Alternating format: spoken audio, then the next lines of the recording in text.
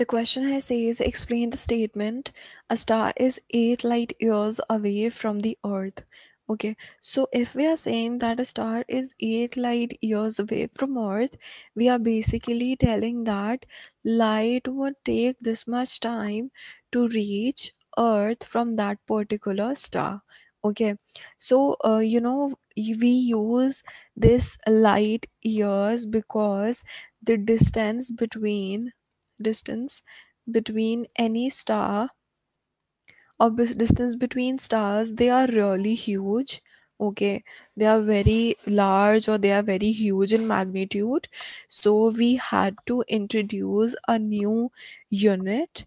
Okay, there had to be a unit so that the value of distance could not be very big, or it should be at least sensible.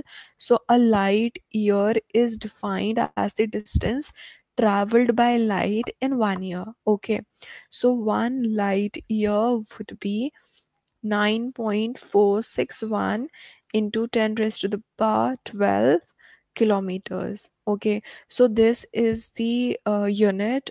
Okay, and this is the measurement of it.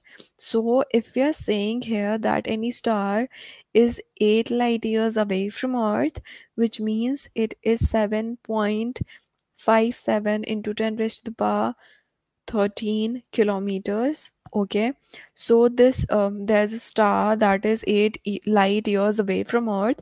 It means that light from that particular star would take 8 years to reach the Earth's surface. Okay, and the approximate distance would be 7.57 into 10 raised to the power 13. Okay.